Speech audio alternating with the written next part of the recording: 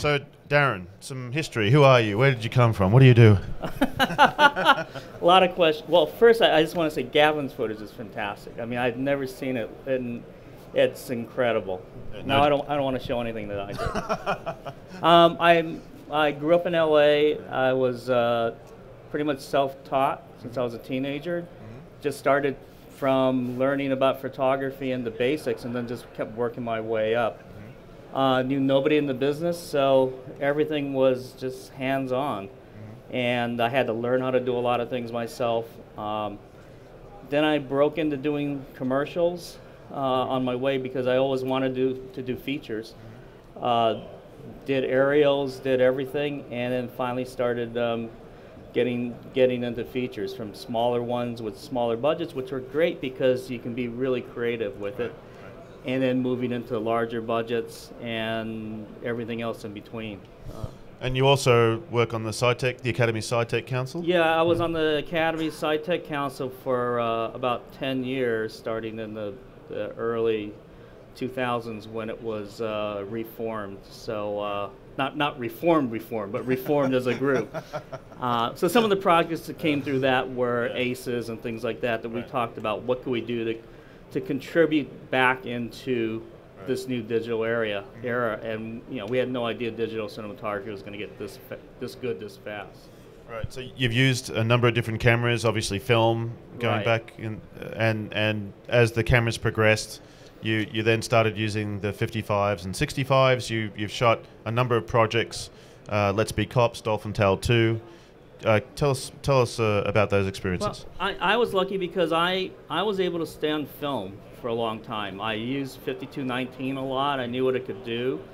I knew that I could take the cameras and just run and gun if I had to, or do an incredibly beautiful sort of large-scale setup, visual effects. It was just a solid piece to create with. So luckily, I didn't have to make the transition. The first camera, I looked at a lot of the cameras, and there were about 4 years ago, and there were give and takes with them, but nothing's ever perfect. Right. If you can figure out what you like about one, it just might be the right thing for one project or another, but there was nothing I saw that I felt was as versatile as having a film camera. Right. Until I got my hands on one of the working prototypes of the F65. To me, I come from a film world, so that camera, there were smaller cameras, but that camera felt like a solid camera. It was the same, not any bigger than a Panaflex, which we thought was a really, nicely sized camera. But there's a solidness to it. The rotating shutter was beautiful at motion. It just looked so filmic. But when I started just running it through its paces, and this is just really informal, pointing it at things you're not supposed to point at, like the sun and trees and everything, I was surprised. I thought there was something else here that hadn't been seen before, and then that pursued me to start to now formally try to figure out how to use the camera. So what are you looking for when you test the camera? Obviously dynamic range, color gamut, signal to noise. Give us some... Well, signal to noise, I mean, those are numbers that cinematographers, I don't know signal to noise. I know broadcast. Right. I just look at it and know when it looks good, when it looks solid. When the blacks don't look like they're crawling with artifacts and things, then it's you can dig right down into it. But I shoot a lot of tests to fail. I want to see where the camera fails, and that's the same thing I used to do with film. I'll push the camera to a point where, okay, I don't want to go there, because everything we do in cinematography is being consistent to a certain point, but you've got to be able to explore. You've got to be able to push the boundaries every time there's a new story that comes about. Right. And the 55, you tested that and used that on a few films, on a few projects? I had about a year and a half, I think, of using the F65, and was very, very happy with the results. The 55 came along, and I knew this is one of the rare cases where I knew about 2 months in advance I was going to start this movie for Fox called Let's Be Cops. And the idea of the movie visually was it starts off with a very naturalistic look, trying to get the audience to see these two characters, you know, in a very depressing situation. And then it stylizes itself to almost, you know, an action movie scenario. So there was going to be a lot of looks combined in there. And the camera, I knew I needed a smaller camera, but yet I didn't want to give up the F65. Right. So so you mixed the cameras? I mixed the two, yeah. Okay. I kept the F65, but augmented it with 3 F55s. Okay. And luckily in that 2 months' time, I was on another project, but I was able to get enough accessories, things built to make it do what I needed it to do in the field. Right, and then with Dolphin Tale 2, was that a mixture of 65, 55 as well, or primarily? That was. Those two movies almost ended up back to back. So I was able to take essentially the same bodies and the same knowledge and make improvements to what I did and what my crew did with the F-55, apply it to Dolphin Tale, because that was going to be a movie where it was extreme bright sunlight, a lot of mixed color, right.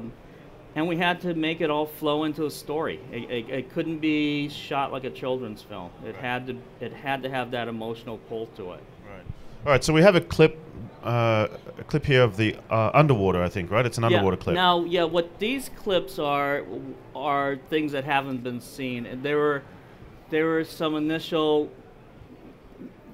sort of tests, but one of the interesting things with the F-55, which was totally unexpected, is that in underwater and mixed light, I always knew mixed light, it was beautiful, both cameras, which shows that expanded color gamut, expanded dynamic range means something, even though you're not using all of it. They contribute to the chunk of what you want to see visually. So I actually have not seen these projected. I mean, they came straight from a 4K RAW file, and I just put it through the Sony viewer. So you can take a look, and I can talk about why I think it's interesting. Terry, can you roll the first clip? Let's take a look, and we can talk our way through it, right? Yeah. So what are we seeing here? Okay, so this is straight underwater. Usually underwater, you can see how much dynamic range the camera has. All the effects on the dolphin, it's not just white reflections, but you're seeing the prismatic colors in that. It's natural daylight. Even though there's a lot of blue reflected naturally because the color spectrum changes, there's separate. I mean, you know, it's a gray dolphin. Yeah.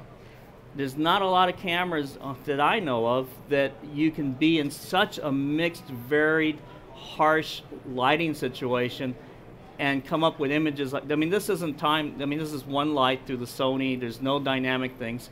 Here you can see as the dolphin goes down darker, of course, natural would be bluer, but we found that if we wanted it to look like this, it's great. We were able to make it brighter, darker.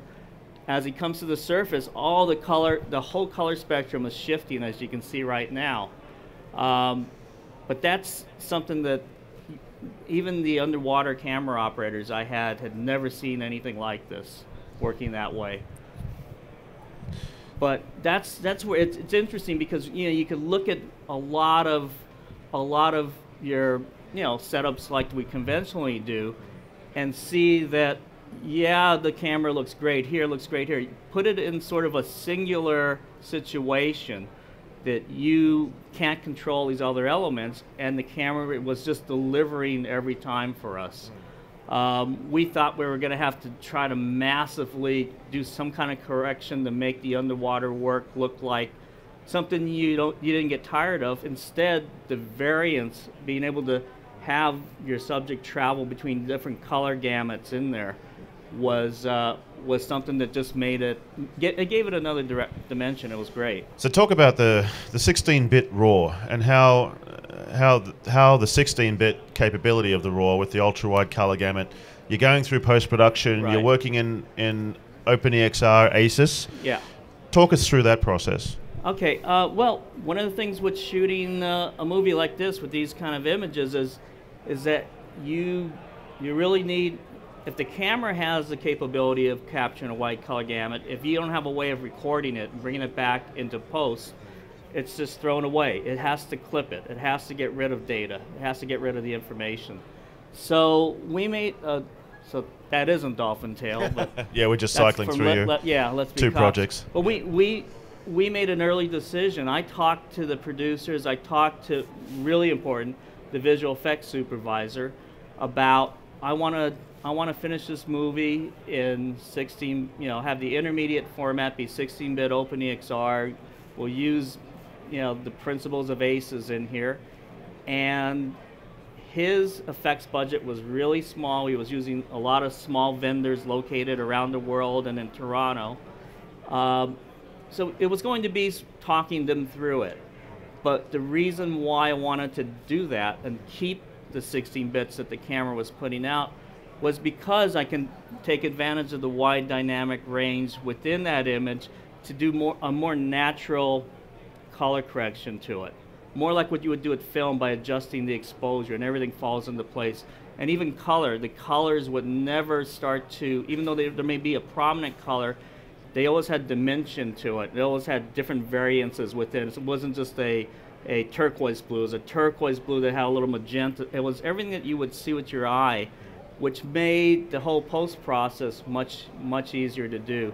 Because if we were out doing this kind of thing, you can't predict what reflections you're going to get off the water, but you want that snap. I didn't want to avoid the things that they say you should not shoot on digital.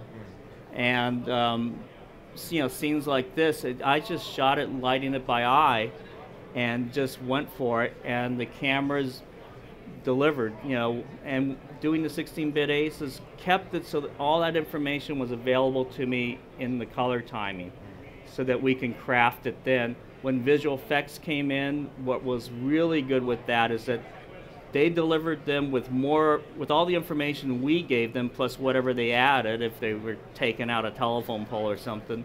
So I was able to then take that image and very easily mold it into intercutting it with the scene there. Even though if they had their color ideas entirely wrong from what we had in the scene, because we're all separated and we give them guide clips, but yet things change with an edit.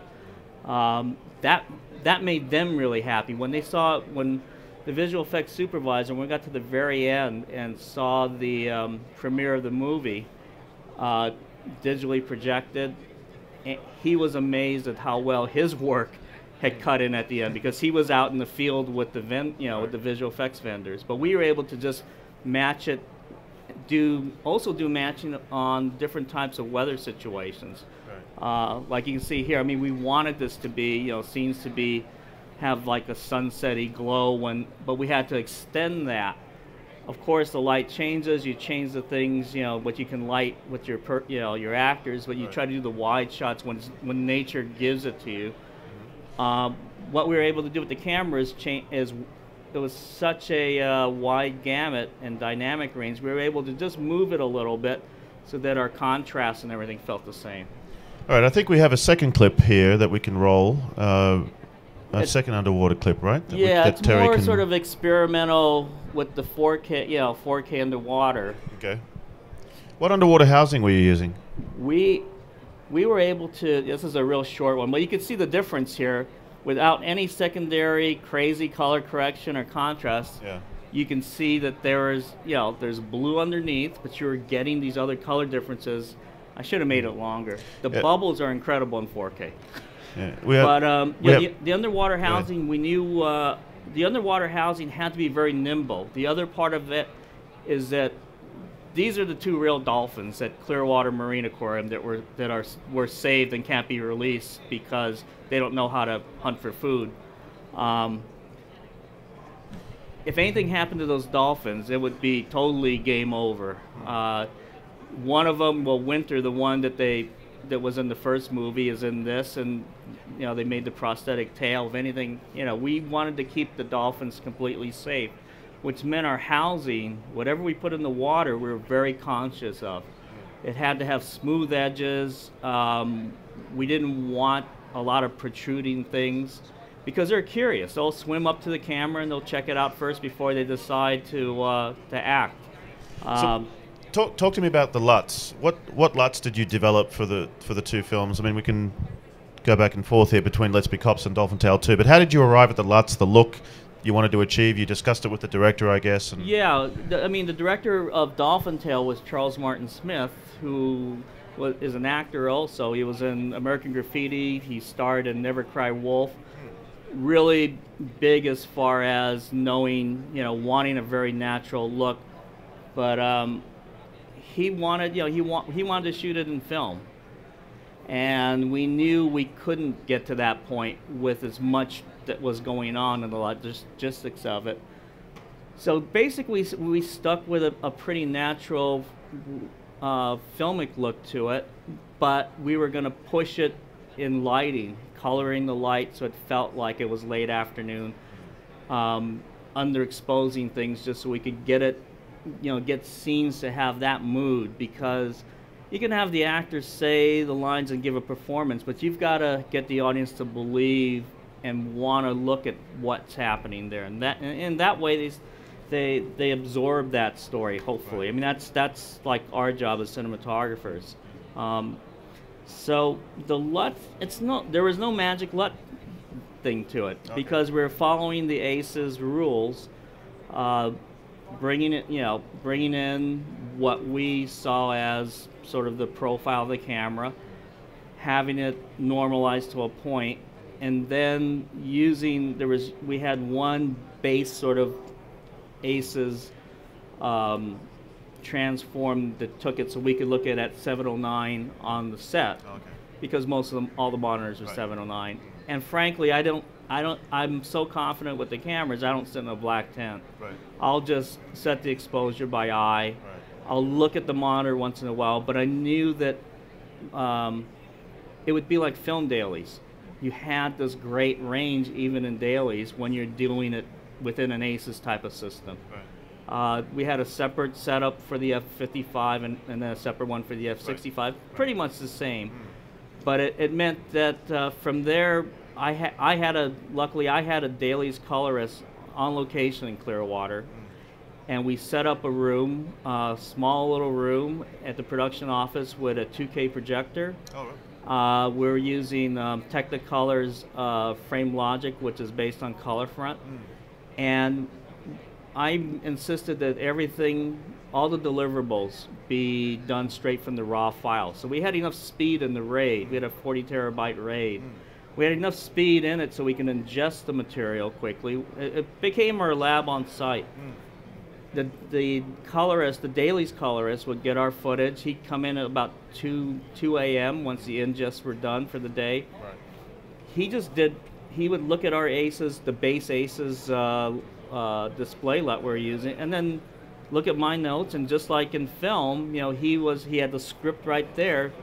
He knew where I wanted to take it. And we would come in, our process was then we would come in after shooting around 7 o'clock, and we project dailies, on a screen like this. And we projected it straight because the structure of the RAW was so, we could play it at real time. We played back the RAW, we wouldn't have time to make a dailies file. We played back the RAW straight through the color front with the corrections he made, and watched it live. That way, when we decided, let's just jump to this other piece, let's look at that. We're running out of time, let's look at this last close-up. But it gave all the crew, the director, the producer, my gaffer, grip, the focus pullers, and the art department, the costumes, makeup, everybody came to dailies, and we all watched everything, and they adjusted their work to be better because they could see it bigger and with wider color gamut. So that made a big difference. So talk to me about 4K. Obviously, you shot it in 4K. What does 4K bring to the table for motion picture? 4K brings to the table. There's more detail. I mean, Dolphin Tale 2 we didn't finish in 4K because it was because of the bandwidth and post and you were going to run up against. I made the choice to shoot it in 4K, but use that 4K as a super sampled raw file and bring it into 2K. Right. And then the trade-off was, let me finish it in 16-bit ACES. So I had to expand I was going to expand the bandwidth in post one way, but I picked that because I knew I could do the 4K very easily. But we still used the editors. Some of the editors now did some blow-ups on certain shots. Those I had rendered at 4K. And that was something the editors had no idea they could do. They were looking at, right. Their avids saying, "Oh, we can't go this far," and then I'd say, "I'm going to we'll order it up as a 4K shot, right. 4K render, and do it that way." Right. So the super sampling down to 2K gives you a better 2K from the 4K sensor than a standard 2K camera, right? Absolutely. The thinking is sort of like you're not straining every pixel. In film you have much more color gamut, much more resolution than you really need, but all of that contributes to what you select in your creative intent, and that's how I've looked at it before when I used the F65 on Made in Jersey, which was the first series that had shot with that camera, and I compared just recording HD out and then recording it to, I did the SR Lite to be kind to post-production. Right. And the difference was, yeah, the HD looked great. The 4K down converted to HD looked spectacular. It had a three-dimensional quality to it, and you could see it on the air. It just made that one-dimensional sort of HD plane feel like there were several textures and colors going on. So, all right, Terry, do we have another clip we can roll here? I think we had three, right? Three clips? Yeah, they're all these raw things I just pulled off of. Yeah, let's take a look, see what we can roll here. All right. So this is it was actually an experiment that when I shot this, it's at 60 frames in the water. I couldn't resist. I had to light it. Yeah. But these things here are, they had them, we gave them an opportunity to install these jets, sort of like an underwater treadmill. Right. It's never been done before, but the thinking here was that we were done with production. As a favor to the aquarium, I said they wanted to test this to see if they could train a dolphin to run in a column of, to swim in a column of water. And that way, well, dolphins like these that are hurt, that can't get out in the wild, could maybe get real exercise. Right. And that image in 4K was just the start to this whole kind of process that Clearwater Marine Aquarium is doing. So much so that the University of Florida asked me if I can come back down there, shoot more stuff in 4K. So they found that with the 4K and the color and everything else that's going on, they can really analyze how that animal is swimming, if it's swimming like it's in a tank or in the wild. And if they make that work, it'll just revolutionize all these conservation efforts for the hurt marine animals. Right. All right. Yeah, it's fun when you do something for a movie, right, and you can actually affect real life. It's great. Yeah, absolutely. So I'm just talking to my tech guy backstage, Terry. If you can re-roll the longer clip of the dolphin that we had a little earlier, and then we can take some questions while we're rolling that clip. Thank you. All right. So any questions for Daryn from the audience, and then we can switch to online to see if we have some questions online.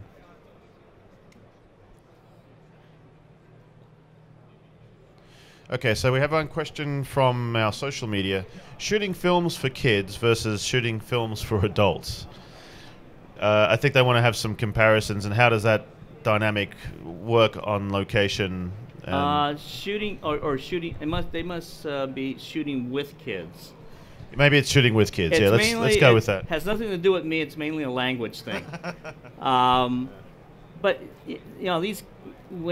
when you're making a movie with kids, it was the same as making them with animals. You want to keep a calm, respective mood on the set. It's pretty easy because the sets that I run, we have a good time. We have a lot of laughs. There's and it makes us work harder at it. But as far as a visual standpoint, I don't shoot a movie that's going to be rated PG any different than what a movie rated R is going to be, because whatever you do, it has to apply to the story. And I found that the audiences, kids, they're so sophisticated that you need to give them a dynamic adult image. That's what they want to look at. So. All right, great. Any other questions for Daryn? Anything online, Alison? Yeah. Okay, what has been your favorite project to shoot?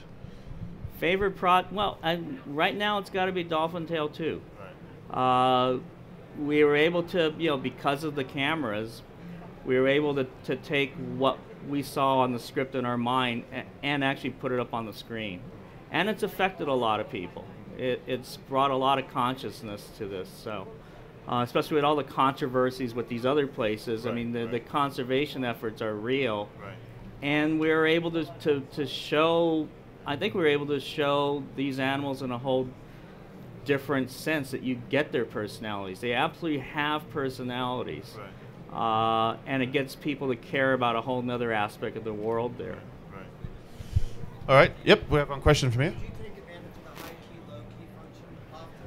No, I didn't. Actually, sorry, repeat the question. It's the high key, low key function viewing, right? Yeah. I didn't because one, I treated it like when I did film testing, and would just know by looking at it with my eye what the range was. I tried it a couple of times, but I couldn't make it into a habit because I wanted to give the operators more time to sit on the cameras than myself. Although in Dolphin Tale, I did all the techno-crane work myself because there was no rehearsal.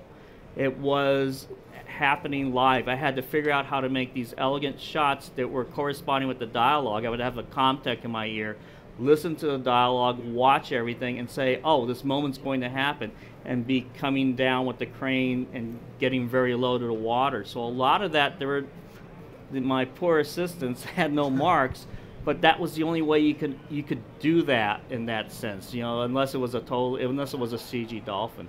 But for exposure, it was very easy to get a sense when you're shooting raw with an S-Log. With these cameras, it's very easy to get a sense of where you need to be. If I had something that was really questionable, some really hot highlights somewhere, or if I knew in post we were going to dig out something, then I would check it sort of on a waveform because I had one I could go look at. But again, because I wasn't working in a black tent, I just felt that isolates you. Working with these cameras and knowing the wide latitude and wide color gamut, it's great because it got me to be right on the set with everybody. And in that sense, you get the mood and the vibe, and it makes you light and do things differently. When you're kind of isolated, only concentrating on the picture, that takes you away from that whole emotional, group effort that's going on. So real quick, what lenses did you use? What lenses were used here and then above water? These were all Panavision lenses, okay. Panavision Primos, and I picked them because I knew the lenses really well. I knew what their capabilities were, where if I pointed it and wanted a flare, I knew what that flare was going to look like. Because a lot of times I want to get those things that make it feel like it's life. It just sort of happened. Right. So I stuck with that, but I have tested the Panavision has a new series of lenses called Primo Vs that are made just for digital cameras, and I tested one on an F55, and it was stunning. In the sense that it wasn't all about resolution. It had the resolution, but it held contrast, and it was made with a digital sensor in mind, not where these lenses were made with film emulsion. Because film emulsion, basically, it's sort of, I think of it as a soft sensor, whereas a digital sensor, it's shiny, it's right there. So it really made the cameras, I could really see even more of what the cameras were capable of. All right, that's fantastic. All right, really thank you for coming today, Daryn. Oh, my pleasure. Great session.